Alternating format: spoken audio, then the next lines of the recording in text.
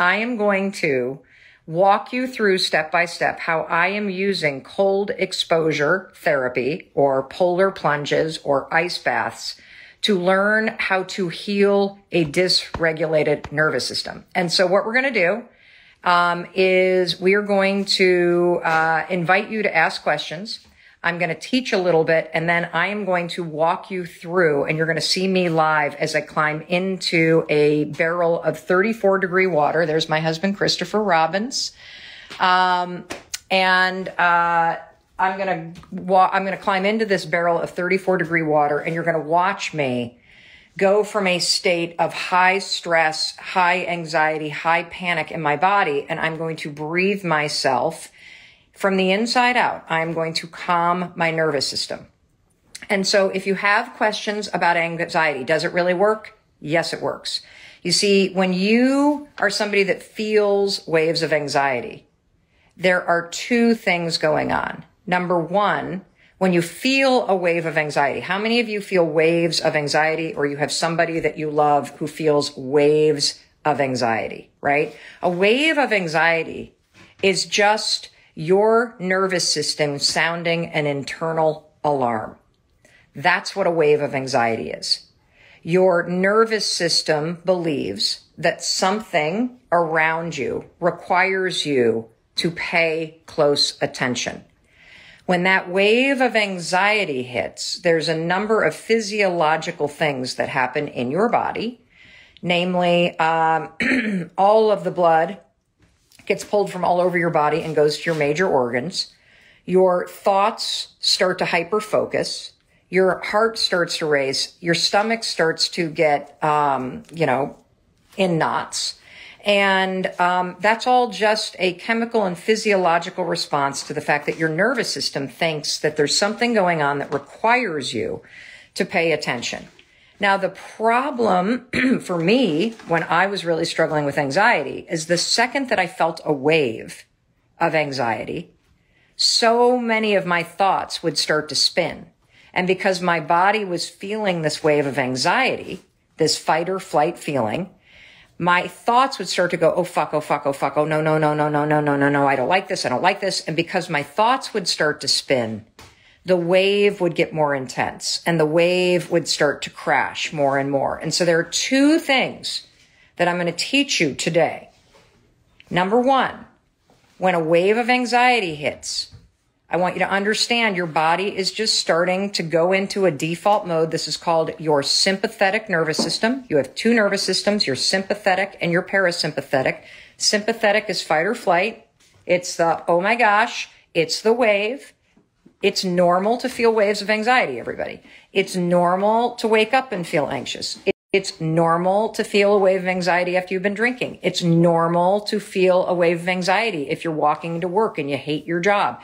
It's normal to feel a wave of anxiety if you're walking into a restaurant and you're about to meet somebody that you don't feel really emotionally safe with. Your body and your nervous system is sounding an alarm. Pay attention. Doesn't mean danger, just means pay attention.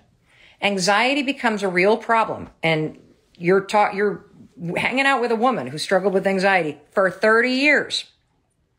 Anxiety becomes a problem when that wave, which is normal, sounding the alarm, pay attention, signals your mind to start racing, okay?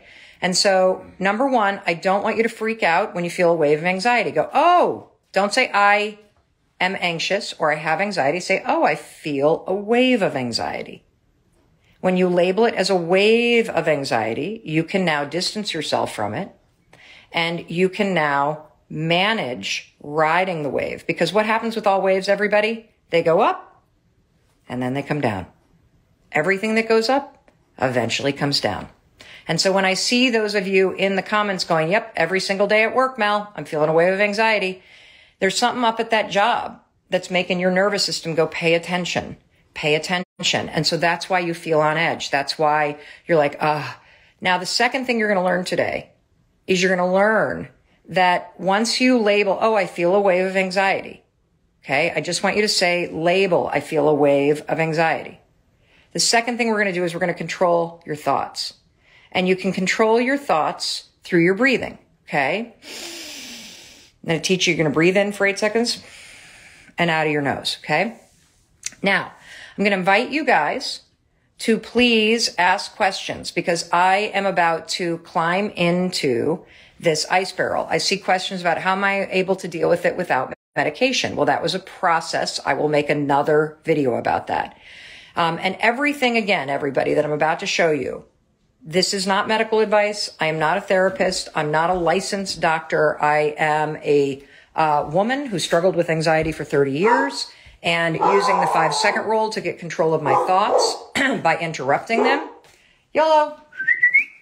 And by learning a lot about my nervous system and learning how to recognize a wave of anxiety and not let my mind freak me out when it happens. Not escalating it with my thoughts. That was step number 1. And step number 2 was using lots of different techniques to be able to recognize when I go from a state of feeling on edge and stressed out and fight or flight and feeling that wave to being able to breathe myself and soothe myself into a state of being calm, quiet, confident. You can see me putting my hand on my chest right here, the vagus nerve. This is the on-off switch between your anxious and your, I'm looking for something to show you, your anxious and your fight or flight, and your calm, cool. I write about this extensively, by the way, in the High Five Habit, which I've read for free on our YouTube channel. Just go to youtube.com/Mel Robbins and you can find all of our videos. But today I'm going to show you what I do with the cold plunge because you guys have had so many questions about it. And we're going to be doing a lot more content about this because I don't think it's possible to truly love and enjoy your life if you feel like at any moment anxiety is going to hijack you and ruin your life. And that was me for 30 years. And I finally started taking control of my thoughts. And then I learned how to take control of my nervous system. Now, here is Chris. Let me tell you what's making me nervous. Chris is actually in a vest and a hat. Is it that cold today? Well, I don't know how long we're going on here, but I'm going to be warm. Okay. So you guys can ask videos. I'm about to go into a ice cold barrel. Now, first of all, does anybody have any questions about why cold exposure has been helpful for me for anxiety? And by the way, cold exposure can be taking a shower every morning and then finishing your shower by turning the water to the cold setting and standing there for 15 seconds and then 30 seconds and then a minute. Cold exposure could mean climbing into the ocean or a lake when it's really cold or a river where it's really cold. Cold exposure, guys, could mean pouring your bathtub full of just cold water and then climbing in it. And the reason why I do cold exposure, I was introduced to it. It could also be without water. You could just sit in the snow. You could strip down and be standing out in very cold temperatures. And so why do you do this? Well, Chris and I got interested in this because we kept seeing the Wim Hof videos, the dude that's always sitting in the snow with the beard and the cool accent. So we took a workshop. Chris is a certified yoga instructor. He's a Buddhist meditation instructor. He's a soon-to-be death doula, hospice volunteer. This guy's Zen. Me, not so much. I was really interested in it because I wanted to see, could I train myself to go from a state of panic into a state of calm? And could I sit in a safe situation, namely an ice cold barrel of water, and breathe myself into a state of calm when the situation around me was freaking my body out? And so the answer is yes, you can. And it has helped immensely. And so I'm going to give this to Chris because he's going to film me as I go out here. So we're going to step outside, everybody, to, oh God, it's cold, to Vermont. Okay. Welcome to Southern Vermont. Okay. So here's the barrel. So one of the things, oh my God, you filled this up, Chris? Chris put it to the top. Shit. Okay. So the thing is that there's like there's 3 actual benefits in terms of anxiety. So number 1, every morning when I wake up, I know that I'm going to climb in this when I'm here in Vermont. And I already dread it. How many of you have things that you dread in life? that you think about it and you immediately feel that wave of, oh, I don't want to. So simply knowing that there's something that I'm going to force myself to do that I don't want to do, and feeling that wave of resistance in my body and having the just willpower to push through it, the personal commitment that I'm going to do it, even though I don't want to, that's breakthrough number one. Because that same resistance of, oh, I don't want to, is what used to keep me in bed in the morning, feeling anxious and letting my thoughts spiral. So simply just saying to myself, I'm going to freaking do this, even though I don't want to. I'm going to finish my shower with a going cold, even though I don't want to. That's breakthrough number one. And these are skills that you can use everywhere, everybody. And if you get questions, Chris, just hammer me with them. Breakthrough number two is when you actually get dressed and now you're out here. My feet are freezing. There's still snow on the ground. It's probably 40 degrees here. I'm standing here without a jacket on. My husband has on a hat and a vest, and pushing through and climbing in is breakthrough number two. Breakthrough number three, when it comes to taking control and healing my trauma and my dysregulated nervous system, and learning that I can, in any situation, flip from a state of stress and anxiety into a state of, okay, I'm okay. Soothing myself. It's a superpower. And so what you're going to witness is you're going to witness me climbing in there. And the second I climb in, it's fucking freezing. And so you're going to see me tense up for real. And then I'm going to blow out the air and submerge down to here. And here's one more thing. A lot of you are asking, but I have Raynaud's, but my hands get cold. I have Raynaud's, which is a circulatory issue that's related to arthritis. I didn't want to try this because I was afraid that my hands would get even worse, that the numbness would get worse. It's actually getting better by safe cold exposure. So I'm going to climb in here. You're going to watch me breathe through this. And then Chris, you can have them ask questions. And I'm going to stay in there for a minute. Okay. You don't have to be a superhero. You don't have to do it for 10 minutes. Just simply knowing that you've made A, the promise to do this and dreading it. That's breakthrough one. B, stepping into that shower or that tub or stepping outside. That's breakthrough two. 3, feeling the pressure and the wave of anxiety hit you and breathing through it. That's breakthrough number 3. Every single one of those, you are building the muscle, everybody, of knowing that you can stand in discomfort, you can feel resistance, you can feel waves of anxiety, and you have it within you to get yourself through it. All right, here we go. Yes, I'm dreading this. This is really full. Why did you have to fill this up?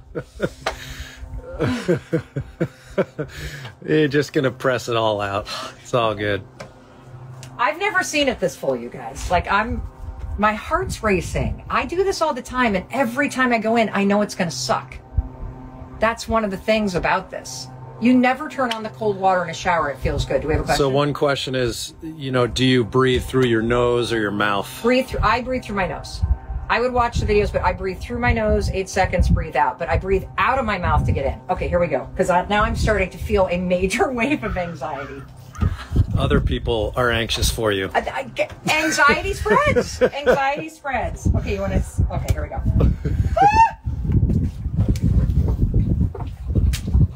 Holy shit.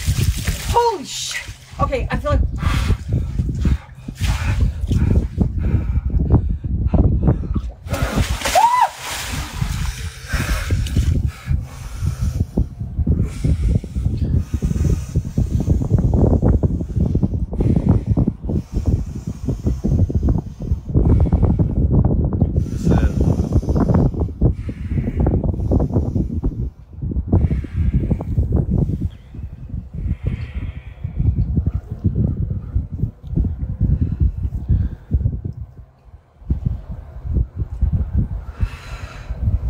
No, it's not warm. It's freezing.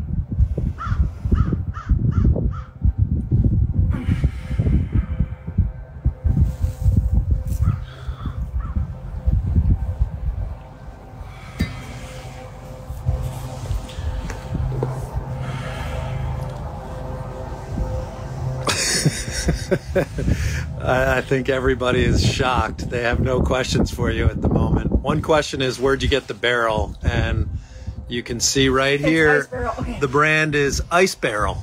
You can find it online.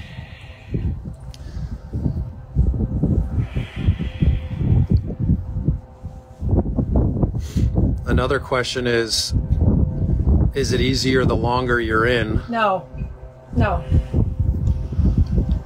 Can't you get a cold from this? I don't know. I don't know if you can get a cold from it. What I'm experiencing is my hands and my feet are tingling.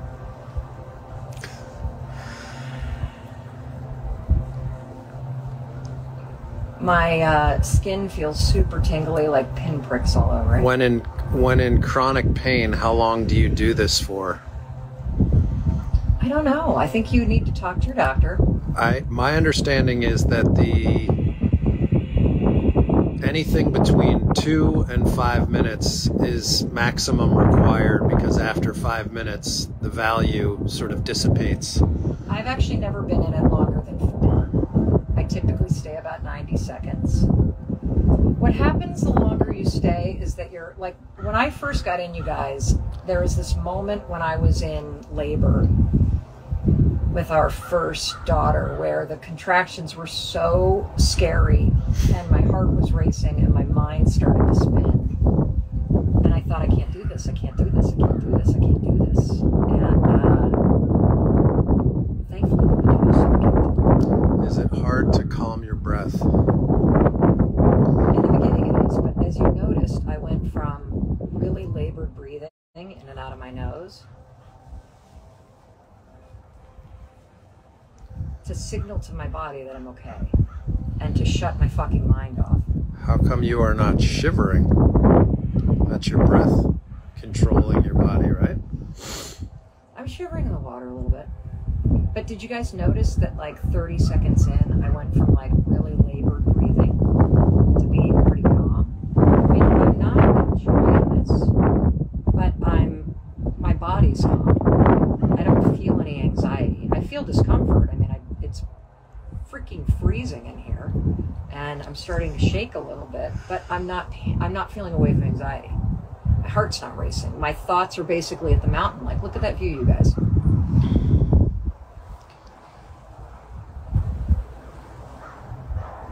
Yes. And so I'm shaking and I'm cold. I'm really cold, but I'm not scared. And I'm not like, I gotta get out of here, I gotta get out of here, Even saying that made my heart race. I'm gonna get back calm again. Been in for a while. Any more questions?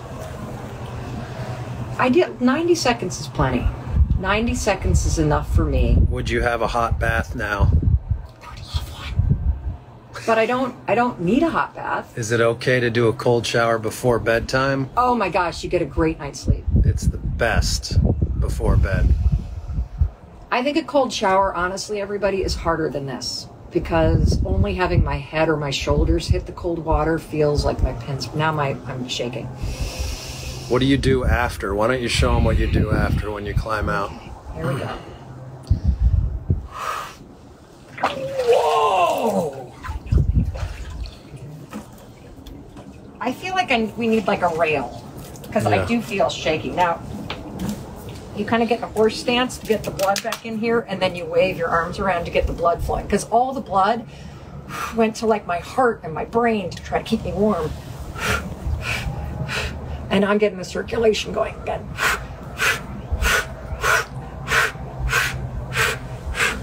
Activate. Now see how red my arms are?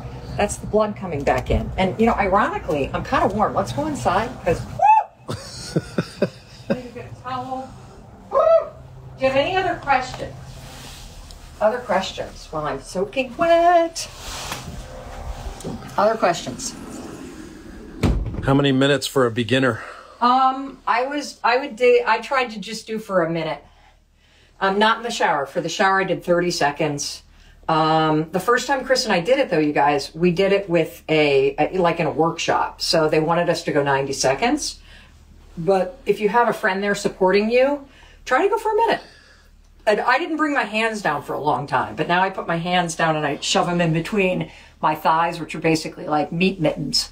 I just gave a word on there. There's a lot of questions about, can you have a heart attack? And if I had open heart surgery, can I do this? You have to talk to your doctor, everybody.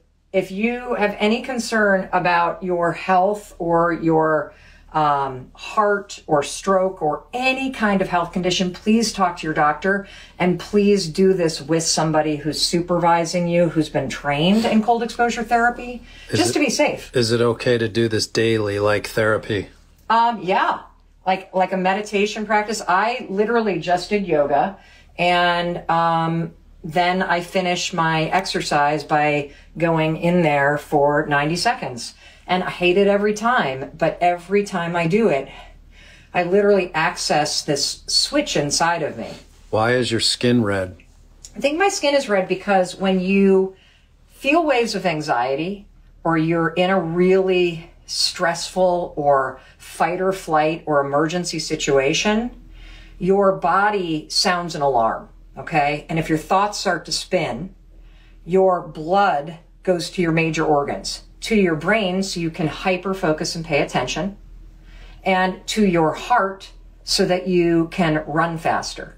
And so when I get out, I believe that my arms are red because the blood is starting to come back and circulate through my body again. And so one of the reasons why this is important is because, again, there are good reasons why you have anxiety and waves of anxiety. When you feel a wave of anxiety before a test, for example, or before a big interview, and you get nervous and you feel that sort of that alarm go through your body, your heart races, your armpits sweat, and you're like focused on everything, it's because right before an interview or right before a test, your body's sounding alarm. Hey, this is important. Pay attention. When I step into that ice cold water, which is literally about 34 degrees, the second you get into cold water, it could be life-threatening. So your body sounds an alarm. Hey, it's important. Pay attention. Do not stay in here long. And so the blood goes from your digestive tract and from your limbs to your heart and to your brain because it's trying to keep you alive. When I started to breathe, and as you watch the video, if you're just joining us now, if you go back, you'll watch me. I get in, I have a wave of anxiety because I'm in ice cold water. So my body sounds the alarm, get out, this is dangerous. I submerge, and then I breathe myself into a state where I'm telling my body I'm okay. And by breathing in, I go about 8 seconds in through my nose, and 8 seconds out through my nose. It also quiets the racing thoughts. When I climbed into that barrel, you guys, my mind was like, get out, get out, get out, get out. This is cold, this is cold, this is cold. Get out, get out, get out, get out, get out. It's sounding the alarm.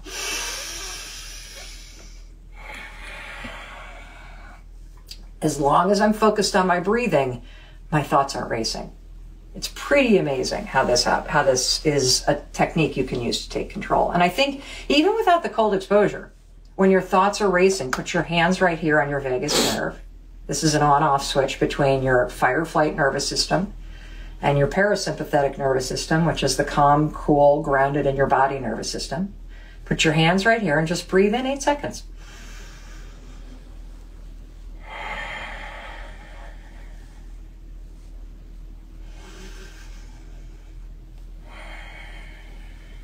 And then I usually say 3 sentences. I'm okay, I'm safe, I'm loved.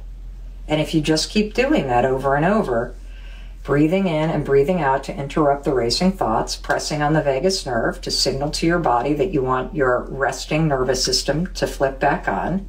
And if you say, I'm okay, I'm safe, I'm loved, in that moment, it's true. All right, I think that's it. Any other questions? How's the Raynaud's when you get out?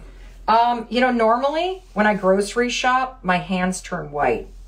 And my Raynaud's has gotten better because of this. I never would have believed it. I'm the kind of person that literally, guys, when I reach in and grab French fries out of the freezer at the supermarket and I pull it out, my fingertips are numb.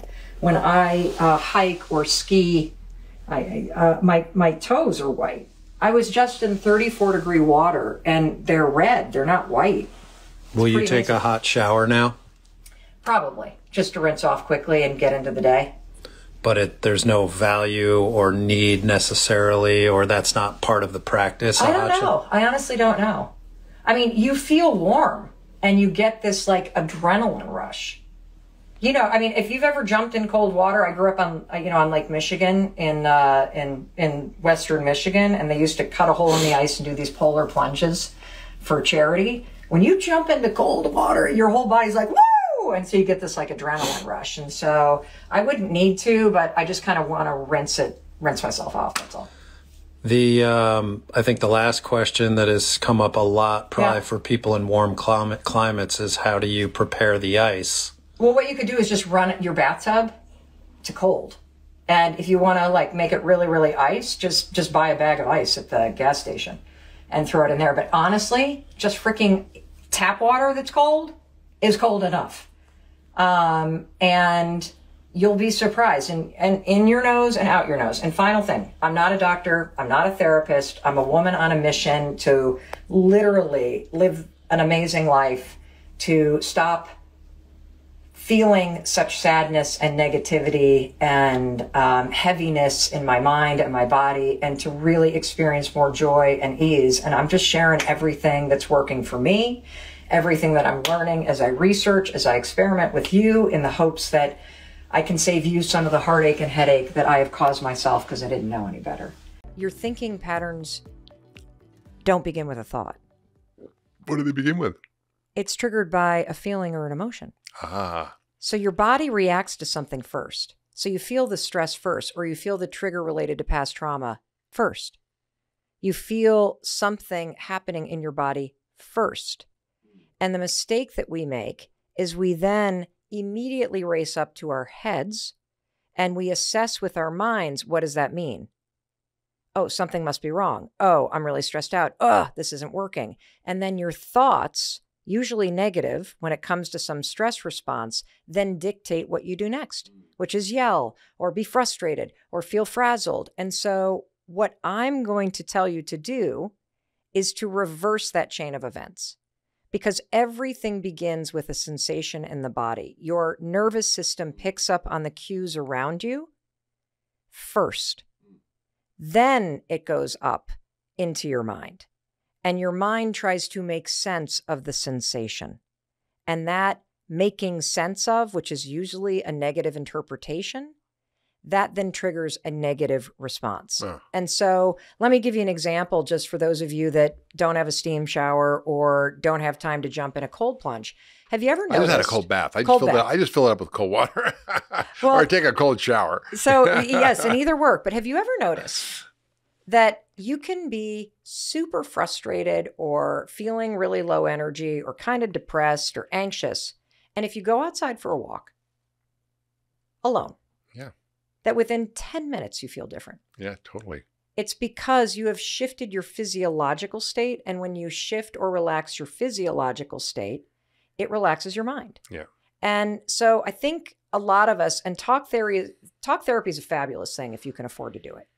But what happens in talk therapy is you talk through all this stuff and you're in a calm state when you're in therapy, aren't you? So you're utilizing a part of your brain to talk through the issues in your life when you are in a calm, non-reactive state. And then have you ever noticed you can talk for an hour with your therapist, but then you get out into your life and you get into the situation with your spouse or your kids or your colleague that you just processed with your therapist. You know that it is related to your trauma from childhood. You know that you're working on not being a yeller. You know you're working on all these patterns. And yet you get into the situation. You're triggered. And you're triggered. Well, the reason, and then all of a sudden you lose control again. And the reason why that happens is because it's not about your thinking first. It's about the fact that all of the triggers are stored in your nervous system and in your body. And you, in therapy, are using a part of the brain, your prefrontal cortex, which is present when you're calm. But when you get triggered in life, your kids are frustrating you. The traffic is terrible. You know, you're exhausted and you didn't record the 4th podcast in the day. You're now in a different part of the brain. And your nervous system is now flipped on. And so that's why you have to attack your mindset from your physiological state, and you've got to use these tools. Now, a second thing that I want to say is this. I said that you can choose to become who you want to become at any moment. Mm-hmm. I subscribe to the whole body of research around behavioral activation therapy. Okay, what's that? Behavioral activation therapy is act like the person you want to become now. So act into the feeling instead of feel into the acting. Yes. So let's just say that you are somebody who wants to be, I don't know, we'll just use an example. If you want to be somebody, like, part of your bucket list, because you've read Young Forever and you want to be, a marathon runner and you're going to get back in shape, right? Instead of thinking about it, instead of like being the you today that's 20 pounds over shape and the last place that you've run is to the car to try to beat the parking meter person, Yeah. That's the last time you ever took a run. Yeah. In order to become the new version of yourself, start to act like a marathon runner would today. What do? Well, they have tennis shoes. They typically go outside every day. They might have different ways of eating. They probably follow different social media accounts than you do. Mm-hmm. They probably wake up at a different time. And so if you start acting like who you want to be today, an interesting thing happens with your mindset. You see, when your brain sees you doing something new, it starts to relate to you as that new person. This is why mantras often are bullshit.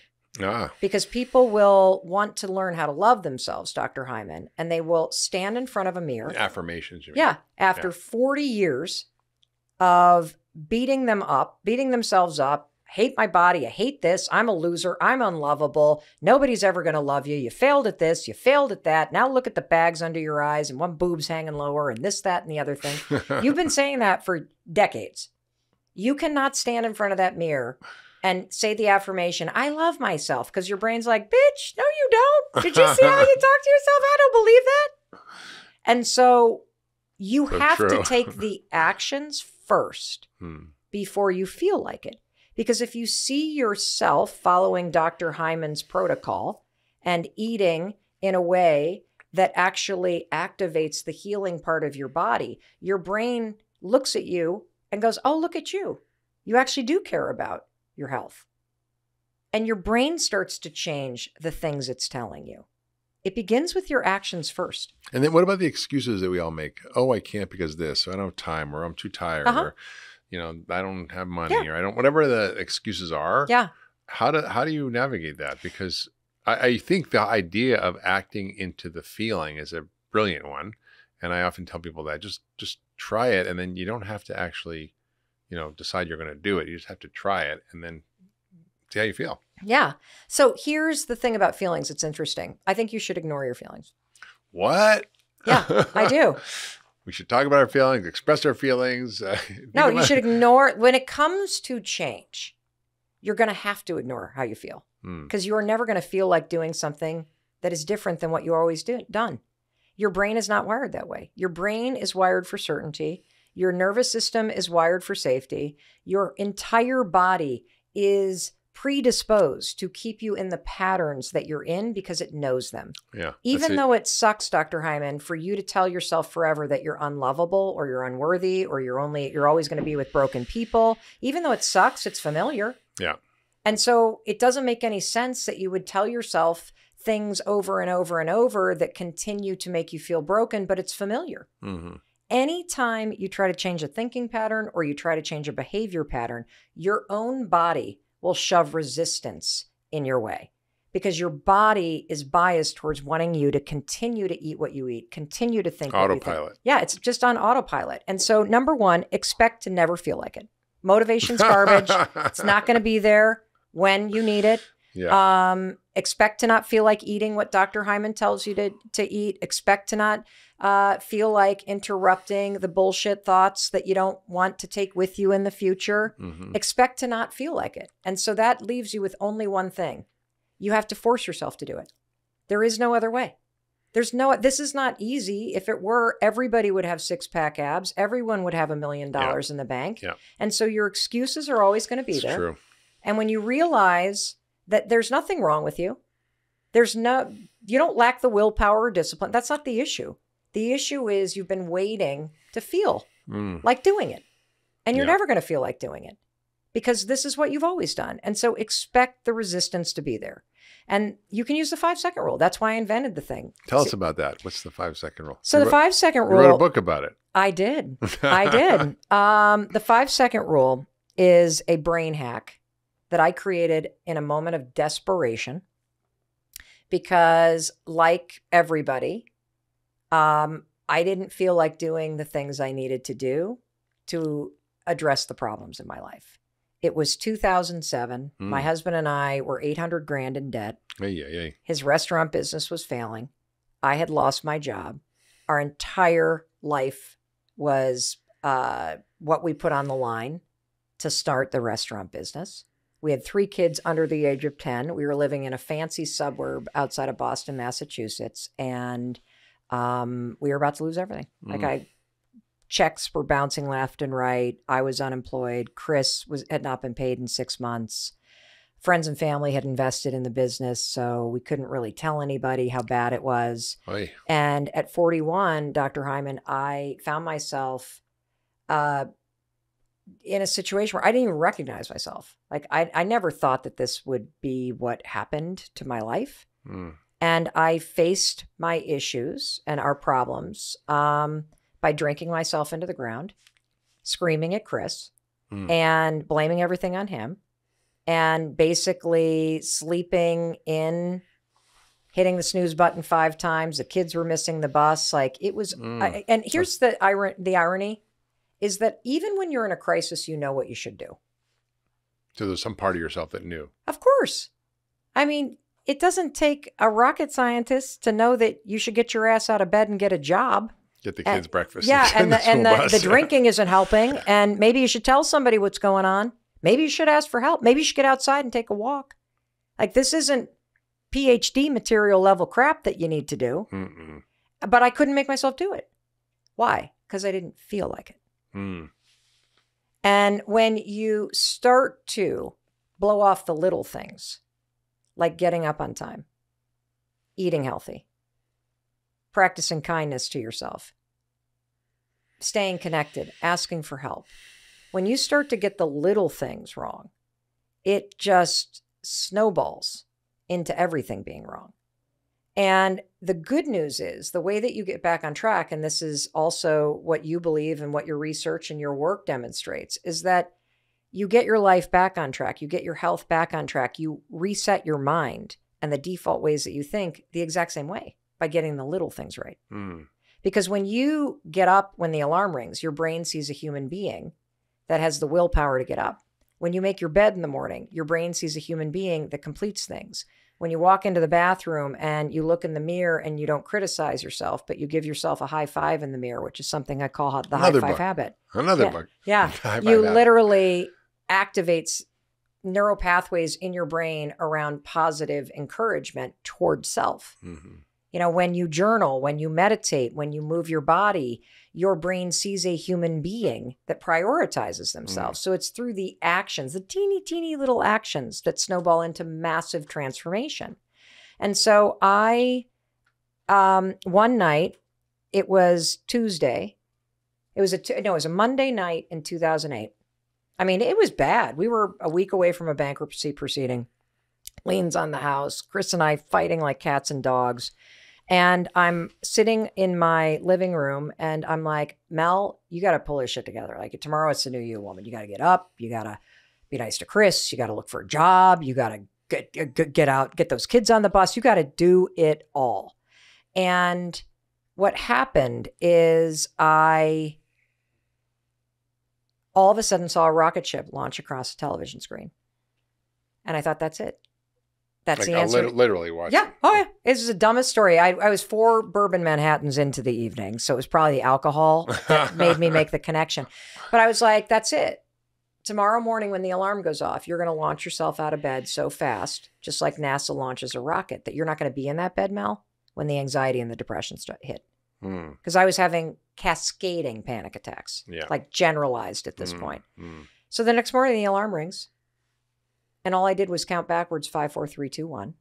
And I stood up. And that one decision changed the trajectory of my life. And what I had discovered by mistake during one of the worst moments of my life is the single most powerful starting ritual, which is what habit researchers and neuroscientists call a technique, metacognition, that you can use to interrupt old habit loops stored in the basal ganglia. 5, 4, 3, 2, 1 interrupts that encoded pattern, and it draws your focus to the prefrontal cortex, giving you a manual way to switch gears between autopilot, subconscious, trauma patterns, all of it, and activate the part of the brain that helps you change, that helps you learn new behavior, that helps you take control. The 5-second rule has now spread. That sounds like a holy grail. Oh, it is the holy grail. It's now being used in clinical settings with pediatricians. It's profoundly effective with OCD and PTSD. I had an entire inpatient wing, the medical staff in a Philadelphia hospital, come and tell us that of all the things that they can give somebody on discharge after an inpatient commit, the 5-second rule is probably the most effective thing. Because, so break it down. What is the 5-second rule? So the 5-second rule is any moment where you know what you should do, but you feel the feeling come up. Hesitation, anxiety, fear, heaviness, trauma, whatever it may be that causes that momentary hesitation. If you don't physically move within 5 seconds of that moment of hesitation, the subconscious part of your brain takes over. To physically move. You got to physically move. And so there's this window, this 5-second window. Psychologists call this the difference between a bias toward thinking versus a bias toward action. And many of us, especially if we're analytical or we're introverted or we struggle with anxiety or ADHD or depression or a whole trauma, we have a bias towards stopping to think and consider what to do versus doing what we need to do. And I'm talking about these windows of time where you're sitting in a meeting at work. You have an idea to share. Yeah. And you don't say it. Correct. And you wonder why you're getting passed over at work. You wonder why you're not getting promoted. It's because you're not visible. And it comes down to these moments. Same thing at home. There's things you want to say. There's hard conversations to have. Or what about exercise? The hardest part is getting out the door. As my mother used to say, the minute I get the urge to exercise, I lie down till it goes away. Yes. Yes. Well, you don't even have to lie down because it goes away if you don't move within 5 seconds. She was an expert at that. Yeah. And so, how you use it is in these moments, or like addiction. It's profoundly effective with addiction because you feel yourself drawn towards something. 5, 4, 3, 2, 1, count backwards, physically move away from the thing. So you just literally just say 5, 4, 3, 2, 1, and then get your body up and go to the other room. And here's the cool trick. You don't have to do jumping jacks or stand on your head or anything. No. Here's the cool trick. Counting backwards is an action. Yeah. So it's like a Trojan horse, because let's face it, putting down the alcohol is difficult. It feels hard. You don't want to. You have this neurochemical draw to it. When you start counting backwards, 5, 4, 3, 2, 1, you've actually made a decision not to do it. So the counting is like the first domino that falls, and then you turn. And now you're moving in a different direction. And so the 5-second rule became a tool that I used to push myself through the feelings and anxiety and depression and sadness and anger and grief and all the bullshit feelings that are very real. Yeah. That dictate what you do. Well, you were in a really tough situation, and it's understandable why you felt how you felt. Yes. And you could choose one of two things, either to just go back to bed and not deal with it, or wake up and deal with it. Yeah. But we make 30,000 decisions a day, and the vast majority of them we make with our subconscious.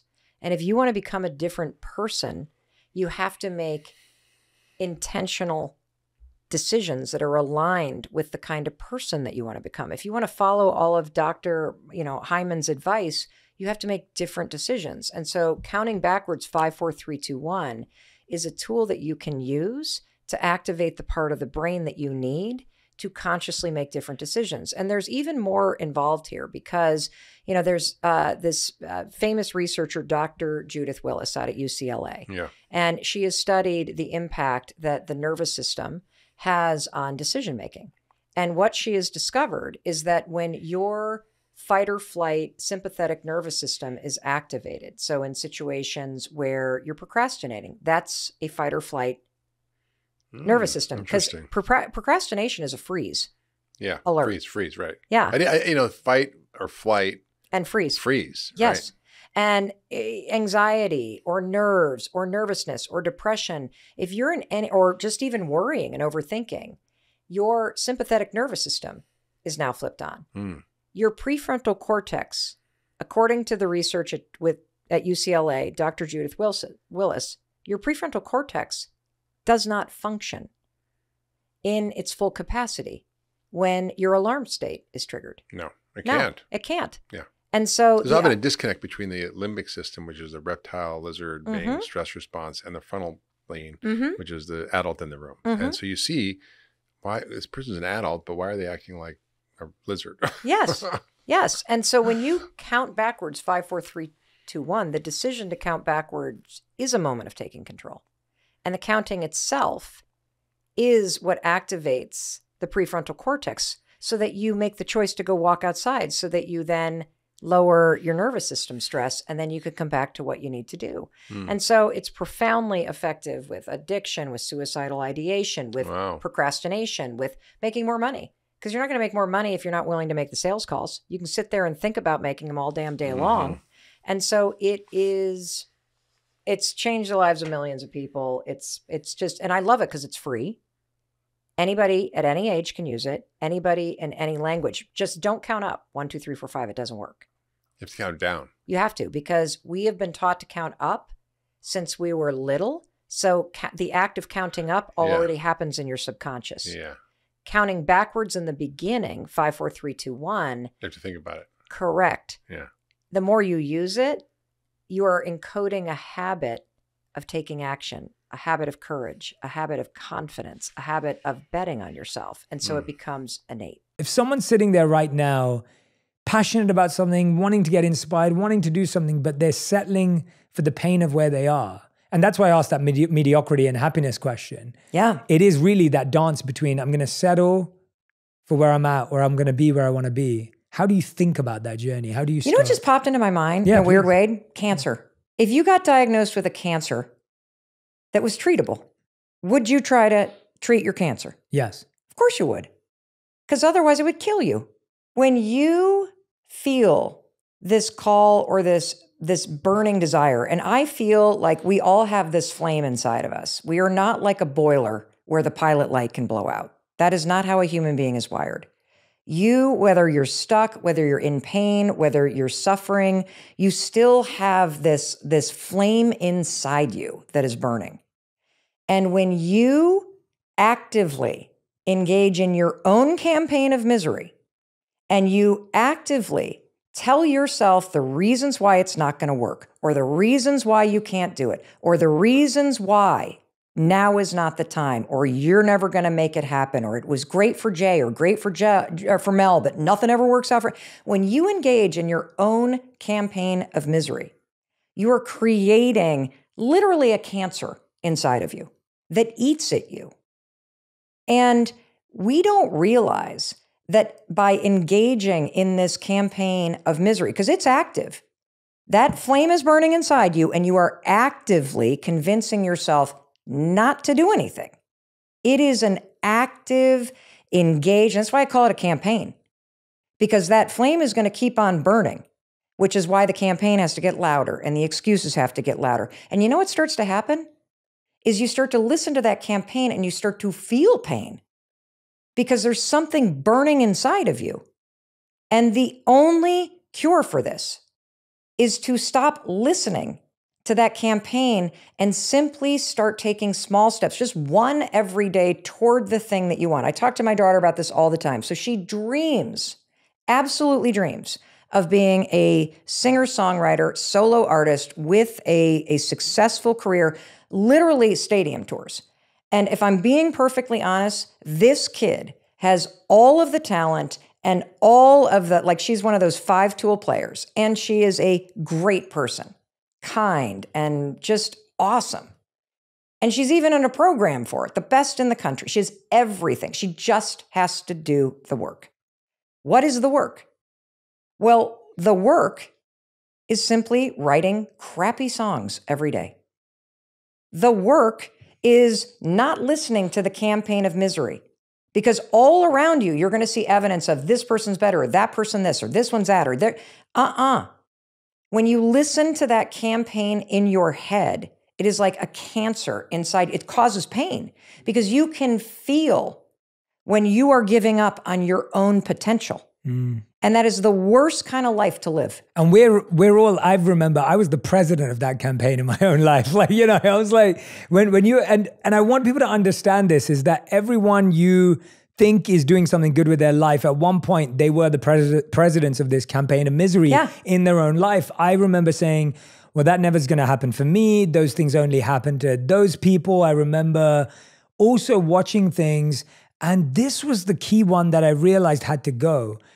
Me and my friends, and my dream when I was young was to be a spoken word rap artist. Like, that was my goal. Like, I've always loved words. I've always loved having a large vocabulary. I've always loved bending words and making them rhyme. And I think that's why I love words today. And what we do so much is that. And we would sit there and we would watch rappers or artists that were up and coming, and we would critique them, and we would almost talk badly about them. We would criticize them, and we'd talk about how rubbish they were and how untalented they were, and if we had those opportunities, how good we'd be. And I realized that today's culture is propagating that even more, because now we're just scrolling through TikTok or Instagram, and you'll see someone who's doing what you want to do, and you may think you can do it better. But instead of doing it, we're spending our time watching someone else doing it and going, well, that sucks, that's rubbish. Right. I actually have friends who message me stuff like that sometimes, and they'll be like, look, you know, I've been wanting to make videos for a while, and they'll send me someone who's made a bad video in their opinion.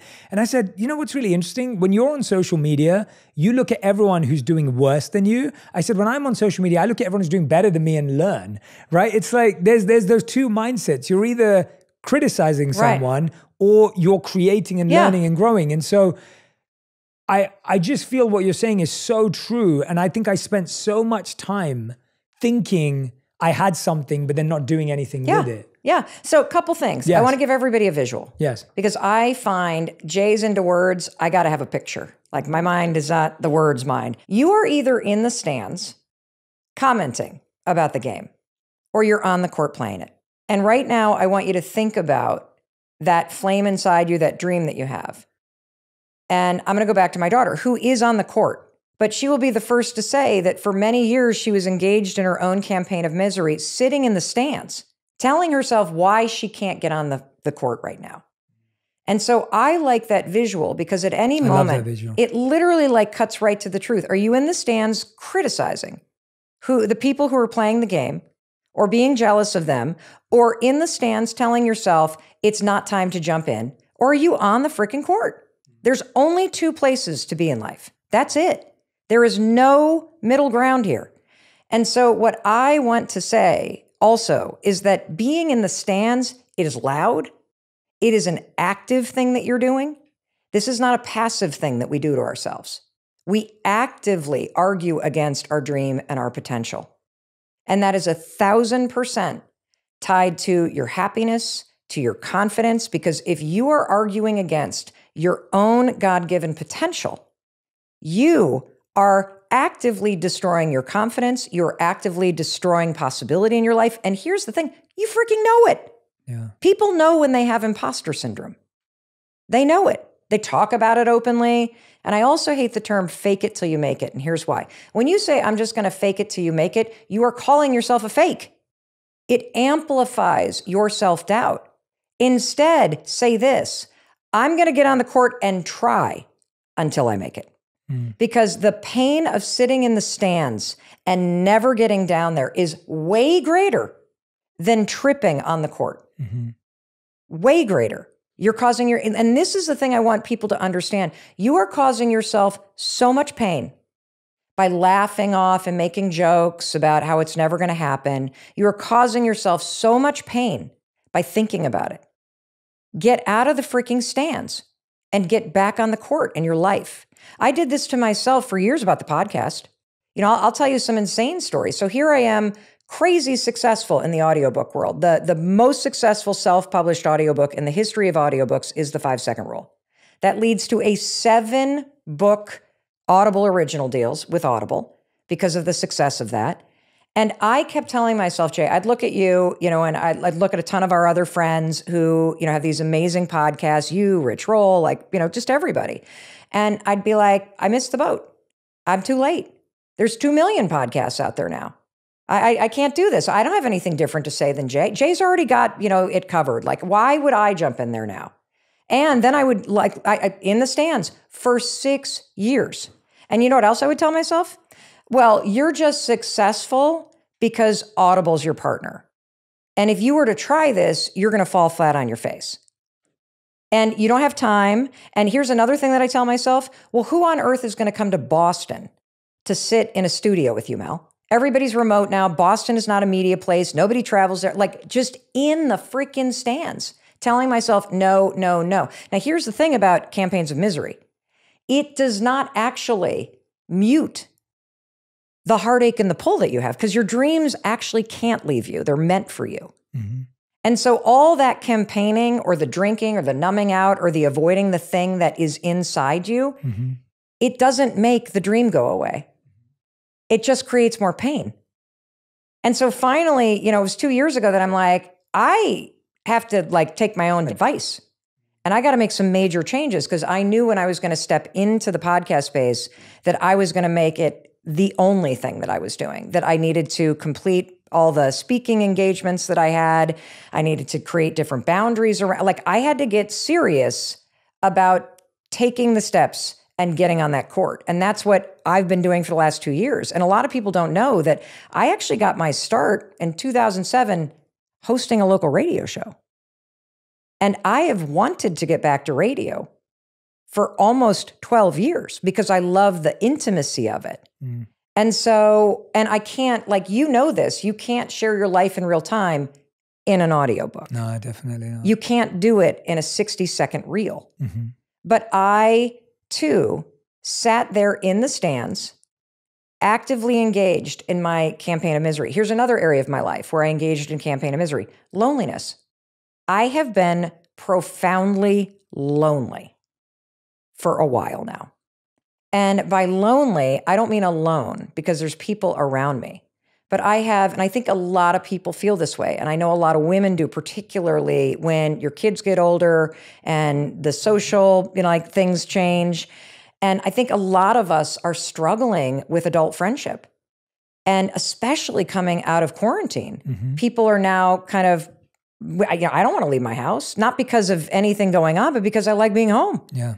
And so I started to get serious about the fact that I was really in the stands in my life, complaining to myself that I didn't see my friends, that I don't have friends, that I'm really lonely, but I wasn't on the court.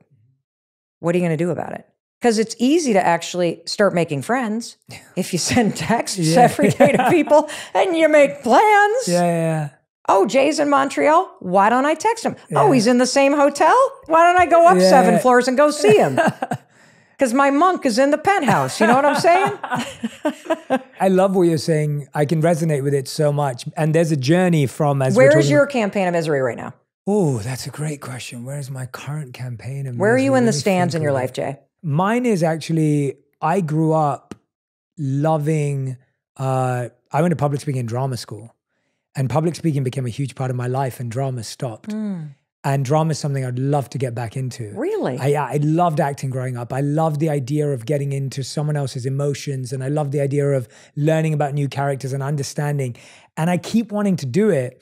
And 3 years ago, when the Bad Boys movie came out, I was asked by Sony to be in their theatrical trailer for TV. And so I played the role of a therapist with Will Smith and Martin Lawrence. And I had so much, it was so uncomfortable because I hadn't done it for so long. I went to drama school for 7 years. It was so uncomfortable doing it. And I got an acting coach that week, and I practiced and I learned all my lines. And then I got there on the day and they gave me a new script. They said, the script's changed. And I'm going, guys, I had 5 days. I knew about this 5 days ago. I had an acting coach every day for 2 hours a day. and they give me a new script. Then they come in 10 minutes before. I've been waiting around for 2 hours learning this new script.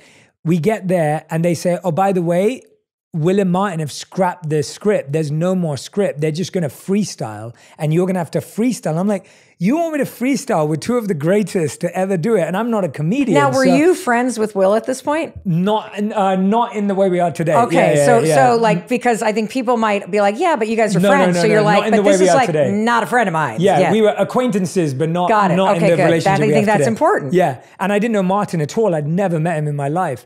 And so I am fully feeling imposter syndrome. I'm fully in my discomfort zone.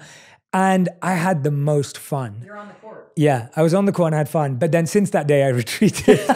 and so that's been, if I'm completely honest, that's where my heart is. I love the idea of getting to be, I've always loved biographies and I've always loved autobiographies. I've always loved true stories. And so if I had the opportunity to learn or play or be in a true story, that would fill my heart with a lot of joy. Is there somebody that you would dream of playing? No, I don't have that. That answer I don't have clear.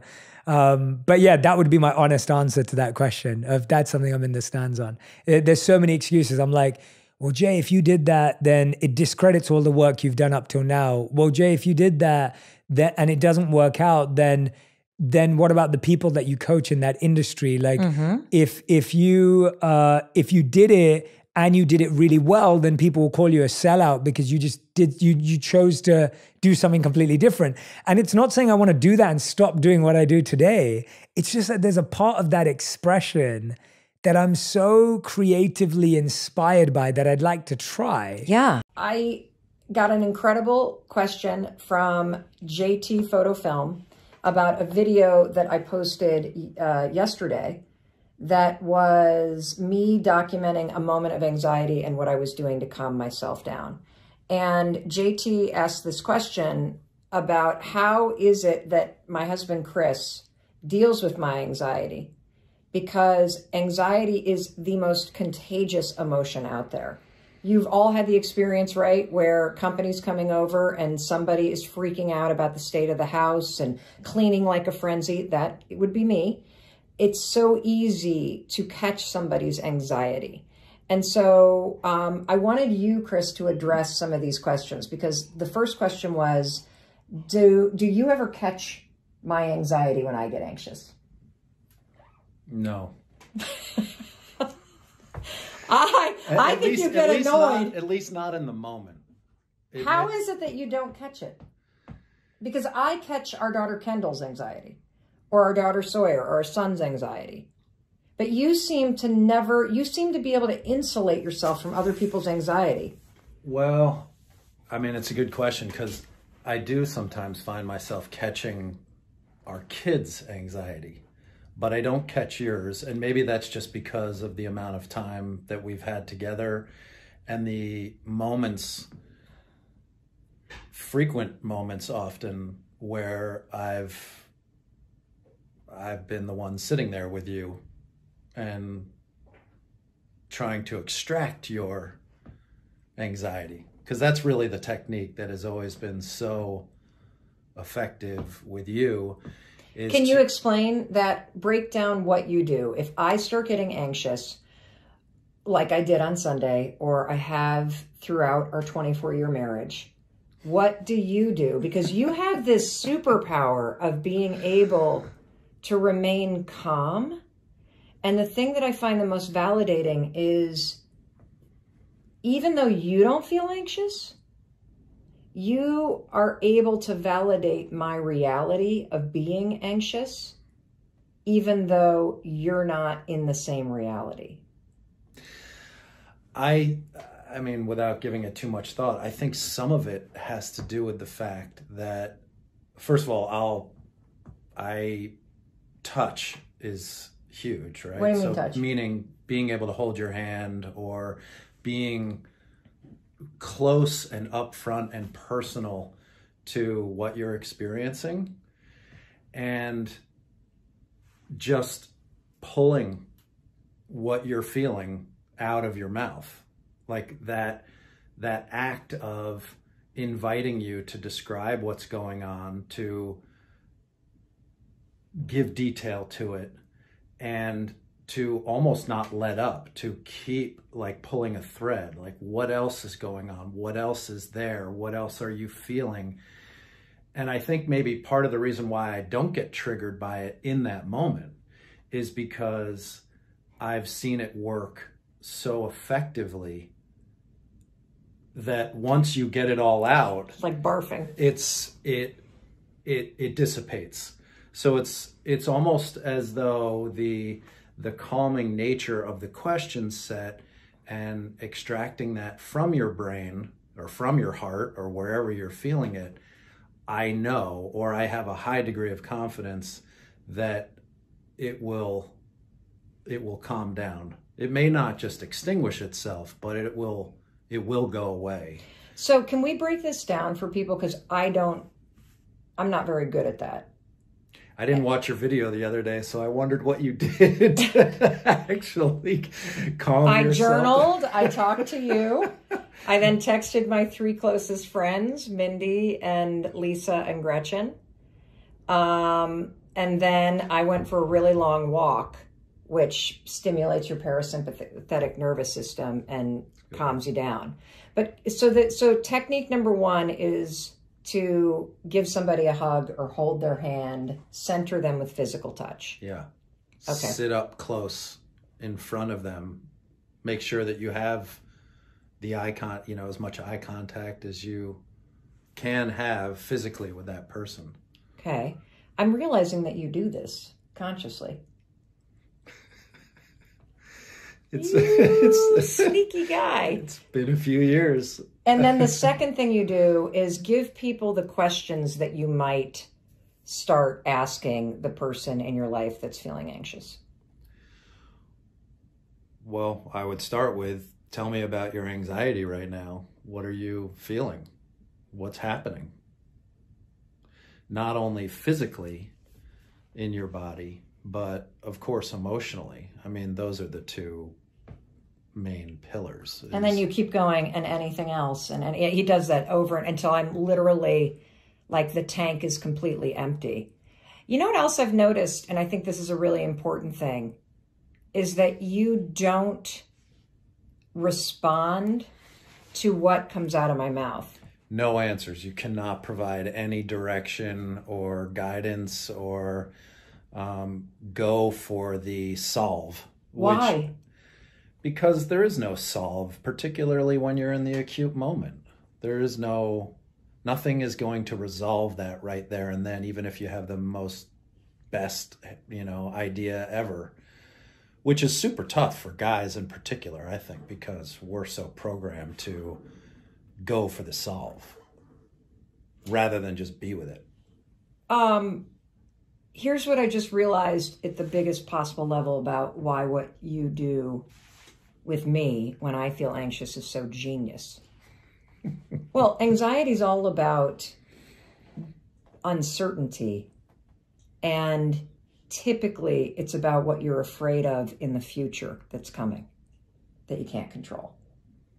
And by getting close to somebody physically, even if it's over a video call and you lean in, but you always sit very close to me, or you give me a huge hug when I'm feeling anxious, or you hold my hand, you're grounding me with physical touch back in this moment. And then the questions of extracting it get me to a point where I'm empty and no longer spinning, and I'm right back in this moment when I have nothing left to say. And because you don't either try to discount or solve or invalidate anything that comes out of my mouth, you just get it out, I'm able to get it all out. Because the second you would say, well, you don't have to worry about that, or this, that, and the other, somebody that's having anxiety will start to argue back, which then takes you back into the future fear. Yeah, then you're jumping into a conversation, which is the last thing that the person who's suffering the anxiety wants to be having. Since you've done this with me 100 times, and we have kids that have some anxiety, what is it that you've observed when you get somebody back to zero and in the moment? What do you observe in the person?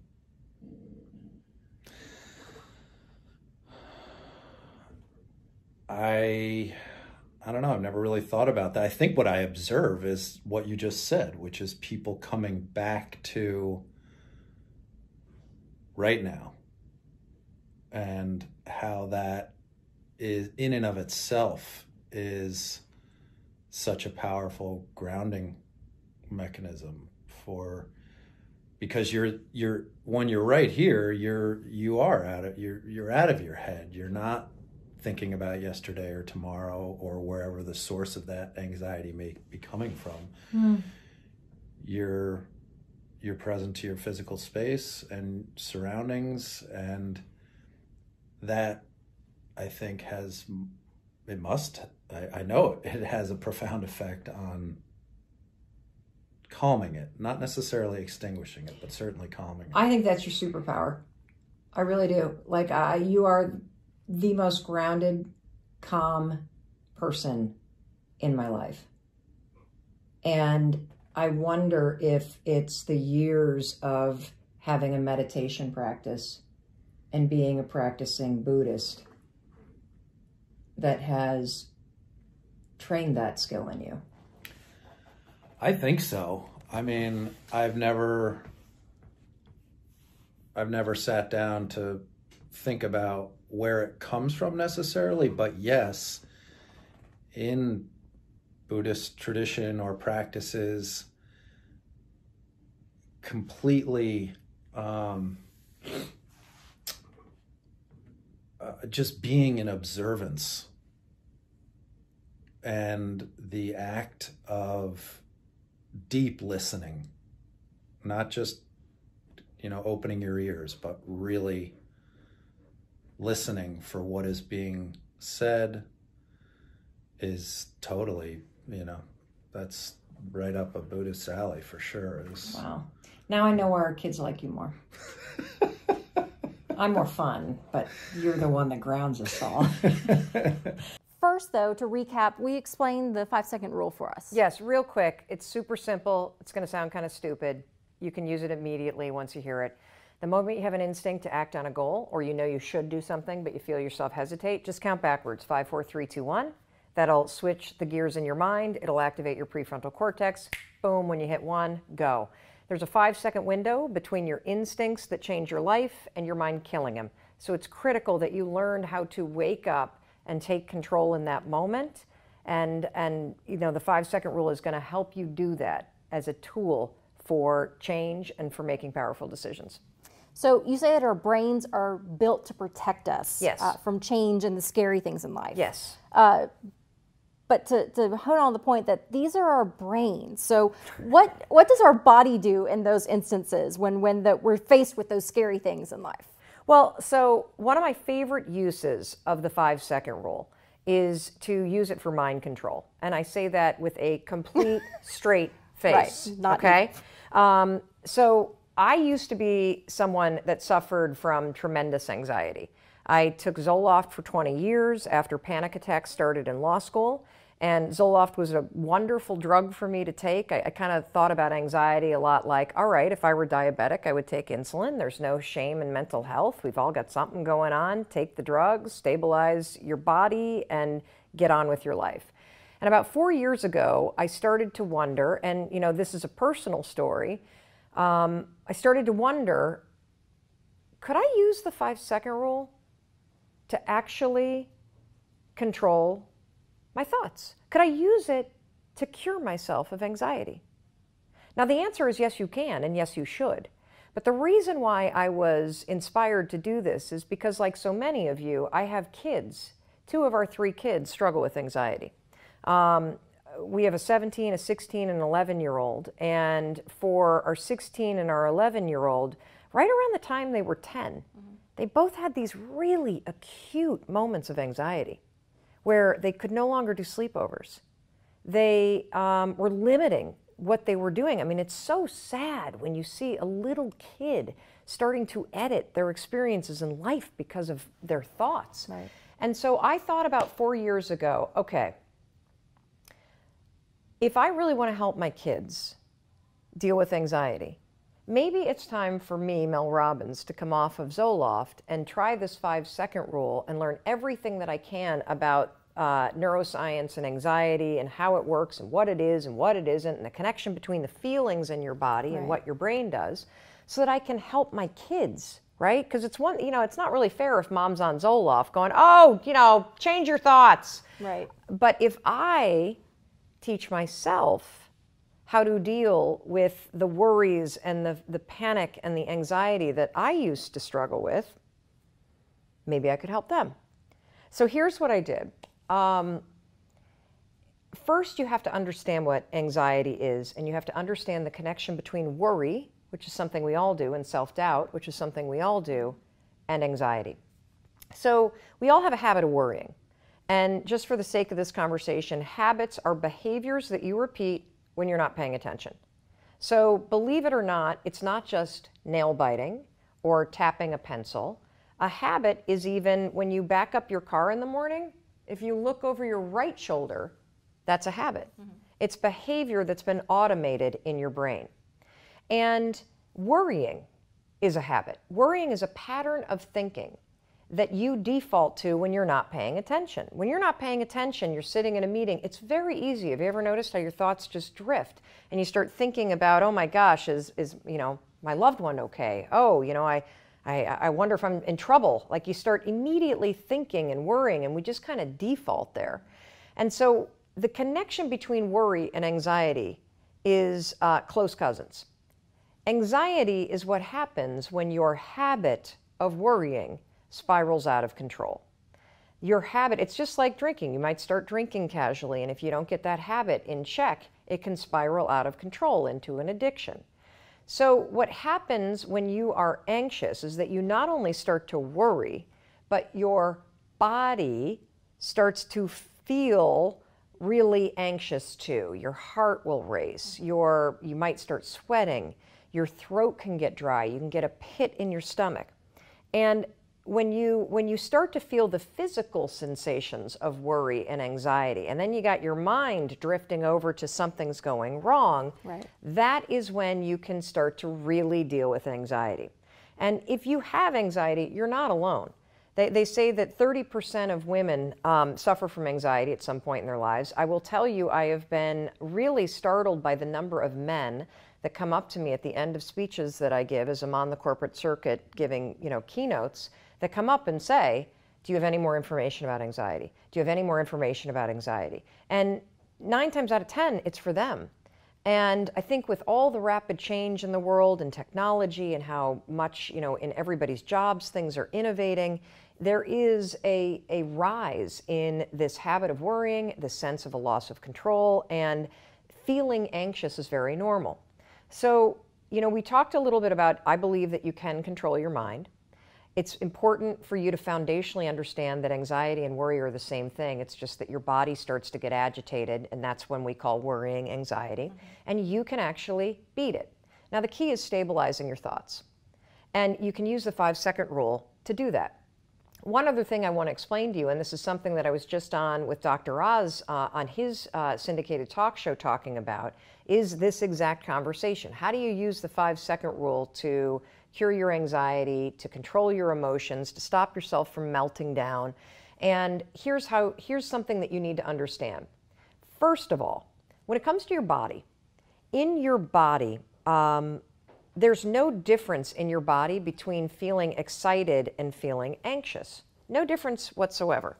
So what do you feel when you're excited about something? You're going to go to, who's somebody you would love to see in concert? Sting. Okay, Sting. So Sting is playing. You've got incredible tickets. You are standing right there at the stage. The music's starting. He's about to come on. What are you feeling in your body? Those butterflies, that kind of, the literal kind of flutter inside. Yes, exactly. And that we call excitement because you're there, you're going to see Sting, this is going to be amazing. Now, when you're worried about something or you're anxious about something, maybe you have to speak up, maybe you have to give a speech, maybe you have a tough conversation that you've got to have about the IEP for your kid and the advocacy that they need. Maybe you got to talk about your, getting a raise. Maybe you've launched a new business and you really want to share it with your friend. right before you're about to do that thing that you've never done, that you feel a little uncertain or a little insecure about, right? What does your body feel like? Exact same thing, right? Yeah. You got the butterflies. You Right. might start sweating a little bit. Your heart might race. Now, the only difference between Shelby being at the Sting concert and you standing outside the meeting at your kid's school going in to talk about IEPs and, you know, getting help for your kid, which was something that made me very nervous. The only difference between those two scenarios, because our bodies are doing the same thing, is that Shelby's brain is saying, oh my gosh, I'm so excited, Sting is about to come. Oh my gosh, she's not saying, I'm so nervous. I'm so nervous. Oh my gosh, I'm at a concert. And oh, something must be wrong because I'm feeling butterflies. No, she's like, Sting's about to come, yes! Right? Yeah. Your brain is telling you. Your brain Right. has context. In this situation over here, you see a friend. You have this new business you've launched. You really want to share this idea with your friend. But you got butterflies in your stomach.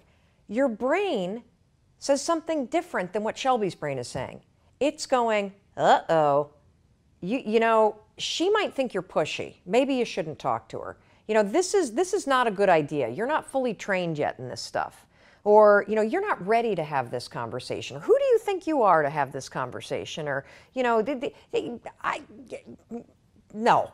Your mind starts to get worried and basically says a bunch of negative garbage. Your body, by the way, excitement, fear, same thing. Excitement, anxiety, same thing. Excitement, uncertainty, same thing. Excitement, fear, exact same thing in your body. She's not afraid of Sting coming on stage, but her body is having all the same signals as if you were afraid of him. Seriously. So the only difference between excitement, fear, anxiety, worry, uncertainty, and stress is what your brain says it is. We can use that to our advantage to cure anxiety and to cure the habits of self-doubt. Here's how you're going to do it. You're going to use the 5-second rule to trick your mind into thinking that you're excited instead of thinking thoughts that actually expand the nerves, the anxiousness, all that stuff. So you use the 5-second rule in combination with what we call an anchor thought. An anchor thought is a thought that makes you excited. It's a thought that makes you happy. It's a thought that will help you stabilize your brain.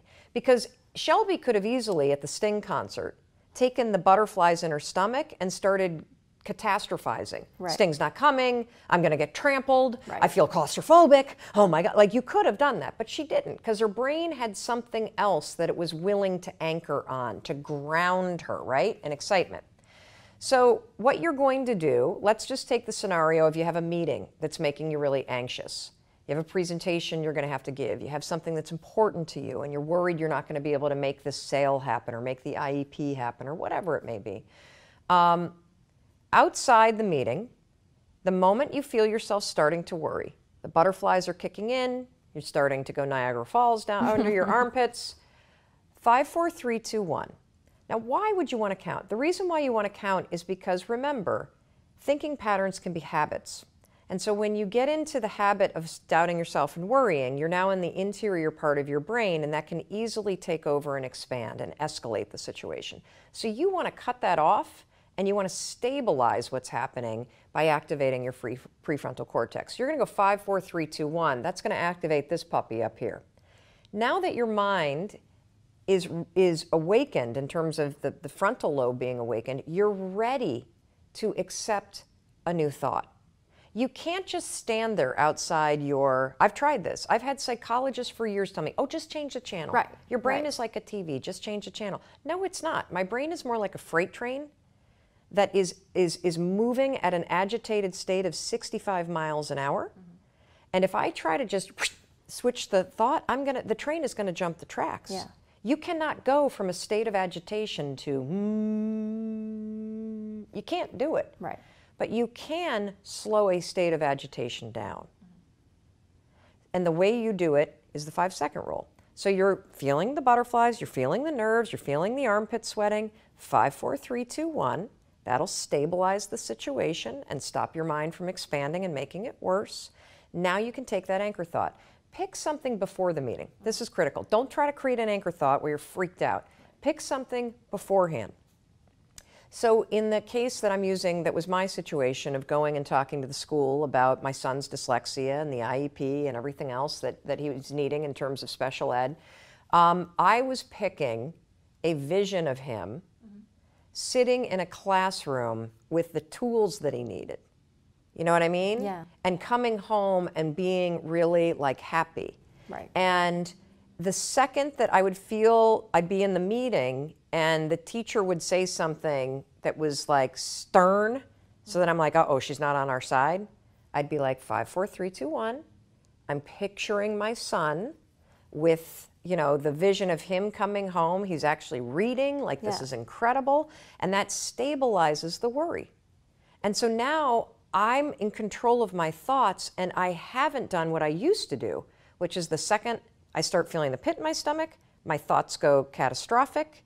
They're not going to give him the services. My son is going to never read. He's going to be bullied. This is going to... Right. And now, by the way, if I would have allowed that to happen, when your mind starts to go worry and anxious, it hijacks your thinking capacity. They've done all these studies with brain capacity about what happens to your mind when you worry.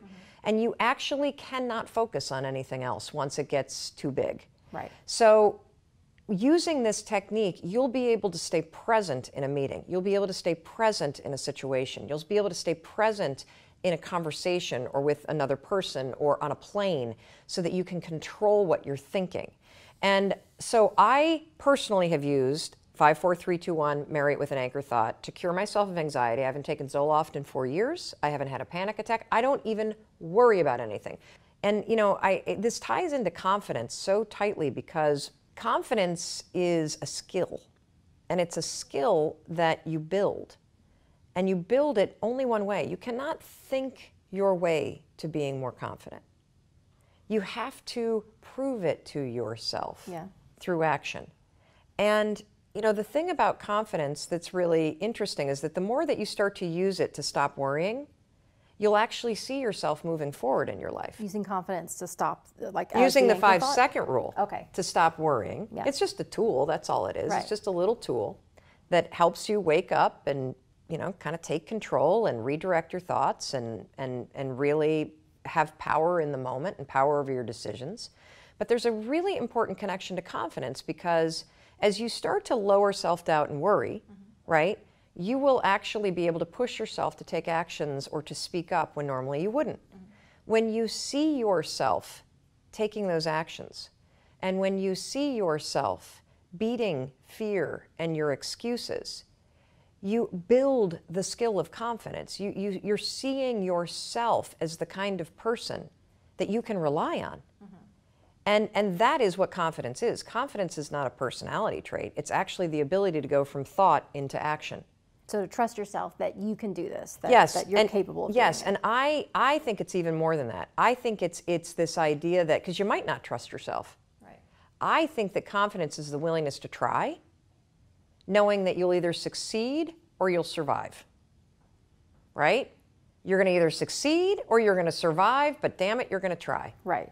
And when you become the kind of person that has that mentality of, hey, I'll either survive this thing, this conversation, or I'm going to be successful. Yeah. But either way, I'm going to have it. That is the mental shift that will help you start to build the skill of confidence.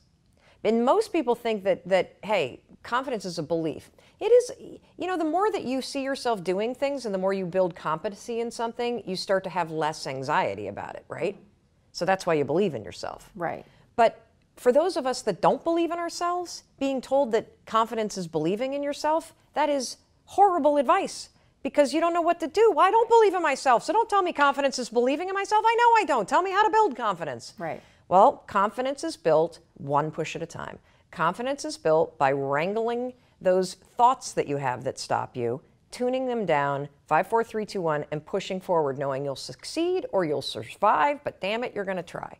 Well, I like that dichotomy of between not succeed or fail, but succeed or survive. Correct. That this isn't, you know, whatever you're scared of doing, one, the fact that you're scared of it shows that you're worried about it. And you're saying that worry is a habit. Yeah. You're used to going to worst case scenario in your Totally. mind. And that's, by the way, the worst case scenario is your brain's way to protect you from doing something that is uncertain or scary or new. So part of your wiring is that you're hardwired in your brain to, within an instant, go worst case scenario, because your brain is worried about things that are uncertain, scary, or new.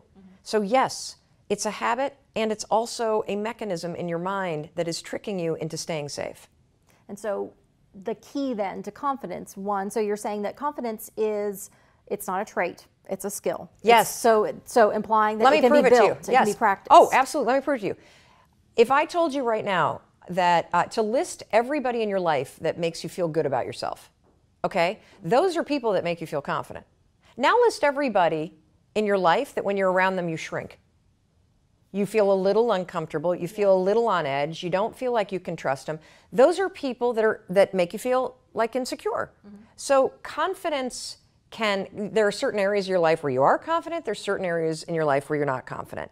There are skills that you have, whether it's cooking or gardening or selling, or my husband is like the greatest guy on the planet with Excel. He can do anything on an Excel spreadsheet. And I can't do anything on an Excel spreadsheet. But so there are skills that you know you can do. You don't even have to think about it. You're not worried about having to do it. I'm that same way about public speaking. Don't even have to think about it. Don't even have to worry, because I've practiced it for so long. There are things that I'm terrible at, that I lack confidence in. But I could build confidence by practicing it.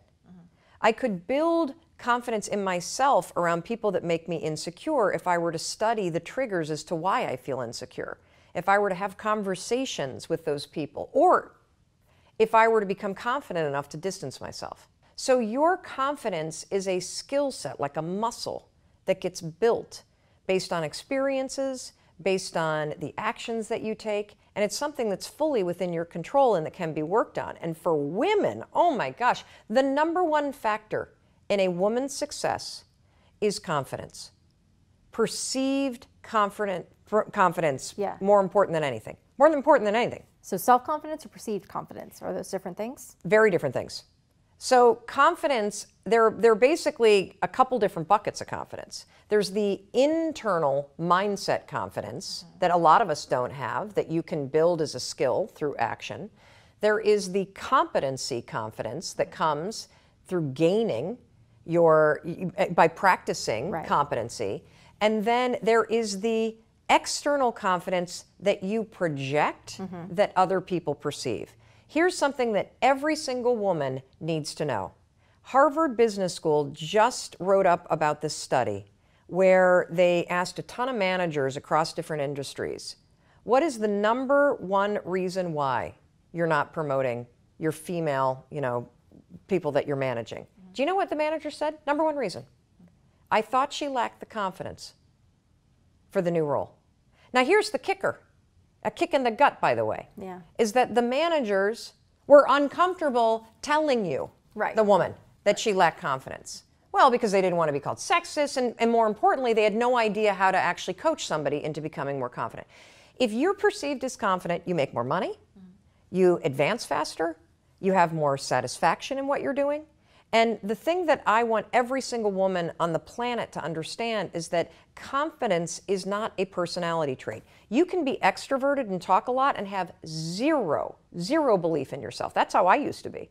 I used to be the loudmouth, bossy person that didn't believe a word that was coming out of my mouth, didn't like myself, none of it. There are tons of folks that are insecure, that it's uncomfortable to talk into a meeting. You're not lacking confidence, you believe in your ideas, you're lacking the courage to actually step out of your comfort zone. The one piece of advice that I want every single woman to know is that there are two kinds of work. There's visible work and there's invisible work. You only get credit for visible work. Visible work is how you behave in a meeting.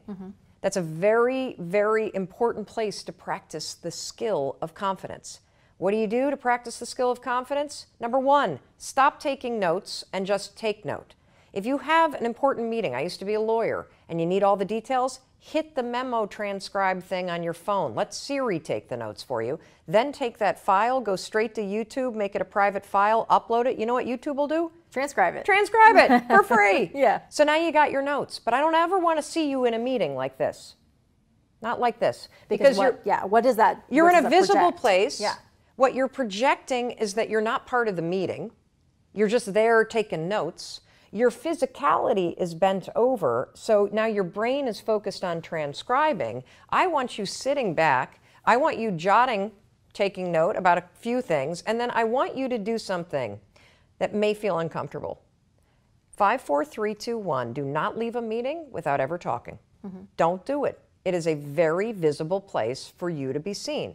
Here's another thing I want you to do. If you're uncomfortable sharing your ideas, and I have been startled by the number of people that write us from around the world that say that their biggest fear in their career was actually speaking in meetings and sharing their ideas. Biggest fear. And they started using the 5-second rule, changing everything about their career trajectory. So one of the things I want you to do in meetings, obviously just take note, don't take notes. Right. I want you to speak in a meeting. If you're uncomfortable, you don't have to share an idea, comment. You know, I know we're wrapping up, but I just wanted to say in listening to all these ideas, I think Shelby's suggestion was a really important strategic consideration that I really liked a lot. That's it. Right. Now, did you pick up on one word that I used? No. Strategic. They have done studies. This is psycho research, because it'll make you really mad when you hear this. They've done studies where they coach women executives to use the word strategic in visible settings. Conversations with your bosses, how you behave in meetings, emails. Within 1 year of coaching women just to say the stupid word strategic, Right. strategery. Strategery. Yes. Yeah. The annual reviews and the remarks for how executives are perceived as strategic contributors jumps dramatically. Just by saying Simply the word. by using the word. Here's another thing to pay attention to. Your emails. Are they to the point? Do you have the confidence to write an email that is to the point, or do you ramble and go all over the place and the I explain thinks and it explain right. yourself? So the most important thing that you can develop and work on for yourself, particularly for women, is the skill of confidence. Pay attention to visible versus invisible work. Raise your visibility by practicing small acts of confidence. Use the 5-second rule to interrupt the habits of taking notes, of saying I'm sorry, of writing long-winded emails, of not elevating your ideas. Right. And you'll be surprised by what happens. There's a lot here to talk about, and that's the thing. I wish we could go on for hours. Well, but, what's something that your success readers and your listeners what are some of the big issues? And I'll tell you how to use the 5-second rule to immediately, in combination with the latest research, to solve them. Well, and I think anxiety is a big one there. Yeah. Because that's something that people don't talk about. Yes. And especially, I love the fact that you said that, you take medication for your heart, you take medication for diabetes. Yeah. Some people have to take medication course. for anxiety and for depression. Yes. I think that's an important point, because people will automatically, when you're beating yourself up in your brain, you are also thinking that it's something to be ashamed of if you're suffering from anxiety or if you're suffering from depression. Welcome to the club. And that's the thing, is that's what I love what you're saying, though, is that everybody has it. Really, everybody does. Yeah, and if you don't have it, somebody you love does. Yeah. And so understanding what it is and what it isn't is super, super important. And if you have somebody that has panic attacks, that's even one more step removed from anxiety. We talked about anxiety and worry earlier. When somebody that you love goes into a state of panic, what we know is that their bodies have now gotten the body experience, the heart racing, the sweating, because they didn't stabilize their thoughts and the spotlight effect took over, and now the brain is magnifying what's going on. Now the brain is in an emergency state. And the brain is now really believes that you're having a heart attack, or believes that your life is in danger. So if you have a loved one that suffers from panic attacks, what you've probably experienced is that they immediately need to leave the room. They immediately start thinking that they're having a heart attack.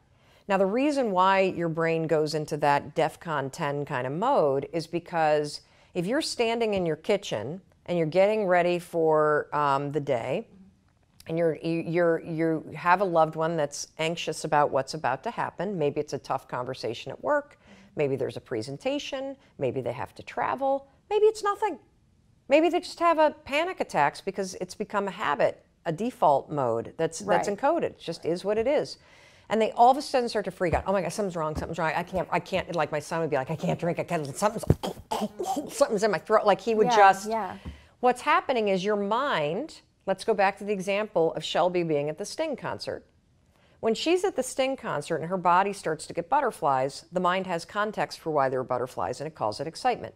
If you're standing in your kitchen and you start to obsess over a conversation you need to have with your boss, or you start to obsess over something that you're nervous about doing in the business that you're building, and your body starts to then match those thoughts and you get the butterflies and the sweats, first level is going to be anxiety. The thoughts are going to start to spiral. You're going to start to obsess over what you have to do. You're going to do that worst case scenario thing. If you don't 5, 4, 3, 2, 1 and stabilize your mind and interrupt that pattern, what's going to happen next is your body will go into full panic mode. Because if your thoughts get super crazy and worried, your brain is going to start to go, holy, what is going on? She must be having a heart attack because she's standing in a kitchen and this doesn't make any sense. Why would her body be freaking out? Right. Your body's freaking out because I've let my thoughts go bananas. So now my heart's really racing. So now my mind's going, uh-oh. Maybe she is having a heart attack. Right. Maybe there is something wrong. Maybe there's something in this room. And so your mind goes into overdrive. Now, have you ever had the experience where you hear a loud noise and you're like that? Yeah. There are two responses, automatic responses that we're born with in our brains to protect us. One is ducking our heads. Even a baby, the age of 6 months, ducks their head at a loud noise. Highly instinctual behavior to protect you. Yeah. Another one is to reach out and stabilize yourself as you're falling. So as you get kind of wobbly, you don't even think about it. Your mind takes over and directs your body. Yeah.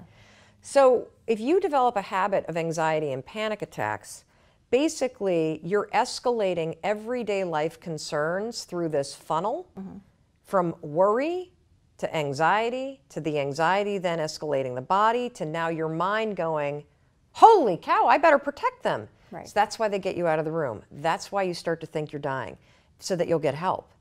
So that's why it's so important for you to start by addressing and fighting any worry that you have and redirecting your thoughts.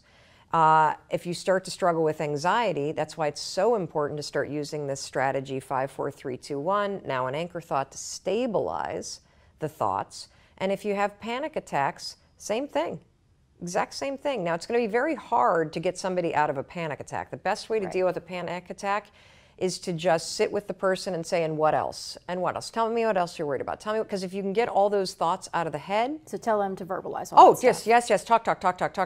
Talk. And then slowly, and have them walk as they're doing it. Because the physicality of it kind of unwinds it. Yeah. And then, when they're just kind of buzzing, 5, 4, 3, 2, 1, now let's go to the anchor thought. Okay. That's how you deal with it. Excellent. Oh, trust me. I've done it with myself. My husband's done it with me. My kids have it works like a charm. I remember when my son was really struggling with anxiety, we were driving, he was trying to build up to doing a sleepover, and we used this technique, the 5, 4, 3, 2, 1, with an anchor thought of him being super excited and waking up happy and all this stuff. And there's research out of Harvard that's recently been published where they call it, I think they call it, it's not reframing, it's reappraising performance anxiety, if you want to Google it, reappraising performance anxiety. They did this test where they had people that were about to either run a race, sing in a karaoke contest, or take a test, use a strategy very similar to what I'm talking about. So right before you're about to take a test or run a race, we all have performance anxiety, right? So they trained kids in control groups. One control group would say, I'm excited. I'm excited to run this race. I'm excited to take this test. I'm excited to give this speech. The other group, they told them to just think positive thoughts without the I'm excited. Because remember what we talked about in the beginning. Shelby being at the Sting concert being excited, exact same body state as me standing outside a meeting for my dyslexic son's IEP. Butterflies, butterflies, flutterflies. She's excited, I'm nervous. Yeah. So they had students before they were about to perform, track or whatever, you know, or karaoke. I'm excited, I'm excited. In every single instance, every single one, they perform better. Why? Because by saying I'm excited, you give your mind context for the butterflies, and guess what else it does? It doesn't allow worry to hijack your mind, so you can actually now have your full prefrontal cortex to focus on performing, because you're not focused on managing all this garbage. Right. Works in study after study after study. Not only, you know, you might not lose the jitters, but you gain control of your brain. Right. You know, I struggled with anxiety for 25 years, and I thought it was in the rearview mirror. I haven't had a panic attack, a bout of anxiety, anything really, for about 5 years. And boy, I woke up this morning and there it was. And I think the fact that I woke up feeling so anxious, first of all, is really scary. For me, anxiety would always come in the morning, and it feels like dread, and then it immediately for me feels like I can't do this, I can't do this. And the this that I'm referring to is everything. So I want to talk a little bit about what I'm doing to handle my anxiety and about the importance of emotional flexibility. So as you can see, I am up here in Vermont. It's absolutely stunning. No reason to feel anxious up here. And that's another thing about anxiety, is we make ourselves wrong when we feel anxious. And I just did that. So here's why I'm feeling anxious. I came up here with my family because we've been quarantining outside of Boston for 5 weeks, and thankfully everybody's safe and healthy. And we came up to my husband's family's house up here in Vermont, a place that I love, because we thought a change of scenery would be super helpful for our psyche. And we've been here for 2 nights, and I woke up this morning and I felt so far away from my normal life that it scared the hell out of me. You know, I'm physically far away, and it was a reminder of just how far away emotionally I feel from it, and how much I actually am struggling, how I'm struggling to stay focused, how I'm struggling to work on my own, how I'm struggling to work remote, how I'm struggling to not be around so many people. And I think all of that came together and hit me this morning in the form of anxiety. Now, for me, anxiety is really suffocating. It causes me to panic. It makes me want to run. And so here's some things that I've been doing this morning to work through it. First of all, there's 2 ways I'm going to talk about emotional flexibility. One is being flexible with yourself, so that when you feel something that's uncomfortable, that you're flexible enough to give yourself space to feel it, because pushing it down, denying it, making yourself wrong, it's only going to make that negative feeling grow. It's going to make that anxiety eat you alive. And so I recognized that it was there. And what I do is I immediately say something. So my husband was next to me, and I said something to Chris, and he just listened. And he demonstrated emotional flexibility because he didn't make me wrong. He didn't try to fix it. He just let me have my reality, even though it's not what he's feeling. The next thing I did is I just got out a computer and I just started writing and writing and writing and writing and writing and dumping and dumping. And that helped a little bit. And so then I texted 3 friends.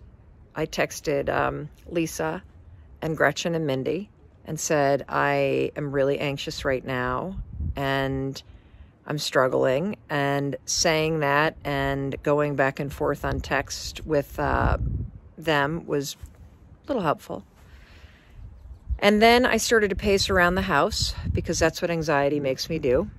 I start to feel like a caged animal. And Chris said we should go for a hike. And honestly, the thought of climbing a mountain right now makes me want to die. So I said no. I didn't want to exert anything. I just know I need to move. And so instead, I'm going to go walk down the valley and do this 5-mile loop that I really don't feel like doing. But I know I need to because I know that anxiety gets stored in my nervous system. It's triggered by my nervous system, that everything right now feels far away from the life that I was living and the life that you were living. And that's why I'm so anxious right now. And so I'm going to move my body and move it out of my body. And then I am going to just practice having emotional flexibility and allowing the feelings to rise and fall and not do anything about it. So if you're experiencing anxiety for the first time, or if your normal anxiety has been jacked way up, or if it's coming back like it is for me, please be patient with yourself. Take deep breaths, get outside and walk, and by all means, be talking to your friends and family about what you're feeling. Because stored in here, it'll eat you alive. But when you start to speak about it and you start to move it through your body, you will move it out of your body and you will feel better. I know in an hour and a half when I'm done with this walk, I will feel 100 times better. And I know if you pick up the phone and call somebody, or you start journaling, or you put on an exercise video and you move, you will move this through your nervous system and you will feel back in control. I promise. I promise. I promise. I can't promise that it won't come back, but I can promise that you can make it disappear by taking those steps. So when you first start using the 5-second rule, most people use it to get to the gym, to make sales calls, to get up on time, to have tough conversations, to do the physical stuff. Yeah. But the real mojo is to use it to rewire your mindset. Okay. And so if you're somebody that suffers from anxiety, first of all, here's what you need to know. It's not a disease. Period. It's not a disease. There are people that suffer from acute anxiety disorder. They should seek professional help. There's incredible medication that works. I'm talking to the people that suffer from more general anxiety that people feel in their day-to-day lives, right, or that are brought on by a specific situation. I'm also speaking from specific personal experience and the fact that we know of hundreds of thousands of people who've actually cured their anxiety, right, because of what I teach. So here's what you need to understand. Anxiety always begins with a worry. Always. It begins with a thought that is triggered by something. So if you suffer from anxiety, you wake up in the morning and your mind spins, you lay in bed at night and your mind spins, you walk into work and you feel anxious in your body, I want you to write down all the things that trigger you to feel anxious. Interestingly, another major trigger is being home or going home and that moment right before your partner walks in the door. If you feel anxious when your partner's about to walk in or you're about to walk into your own home, that is a major signal that you're in the wrong relationship, that there is something incredibly off and you either need to get into counseling, but that is one that we hear a lot about. Wow. Because you're walking into a situation that feels uncertain. Yeah.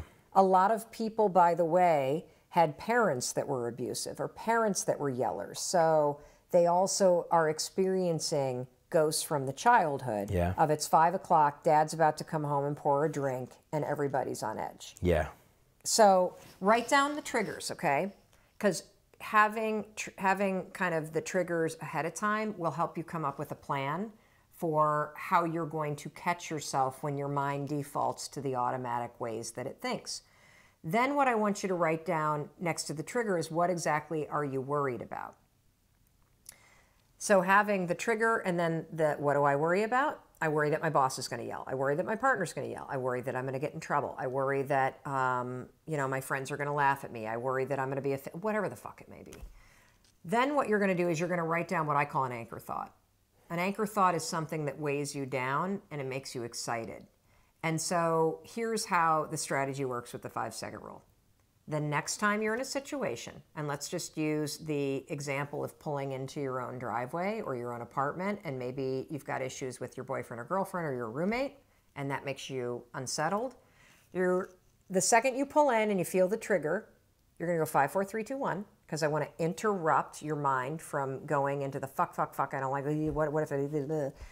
And then you're going to drop in the anchor thought of the last time that you and your roommate really got along well, or the last time that you stood up for yourself and it went fine. And or your puppy. Yeah, or a puppy or whatever. And you're going to say, I'm so excited to deal with this. Yeah. And then you're going to get out of your car, even though your body is going to feel a little unsettled and your mind's going to race. Go 5, 4, 3, 2, 1. If you start to be like, but what? And then walk in the door. And what I'm teaching you to do is to not let your mind hijack you. Right.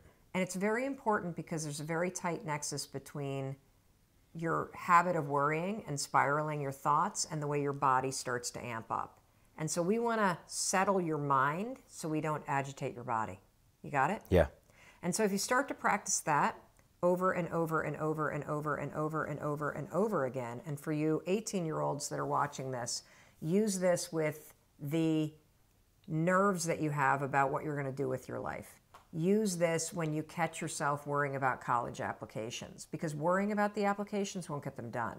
Worrying about what your friends are doing won't make it happen.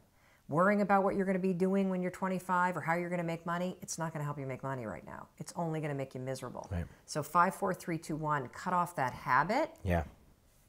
That'll stabilize your body, and then go to a vision of you at the age of 25, driving a car that you think is cool and hanging out with a friend that's cool and saying to yourself, I'm so excited because I know I'm going to figure it out.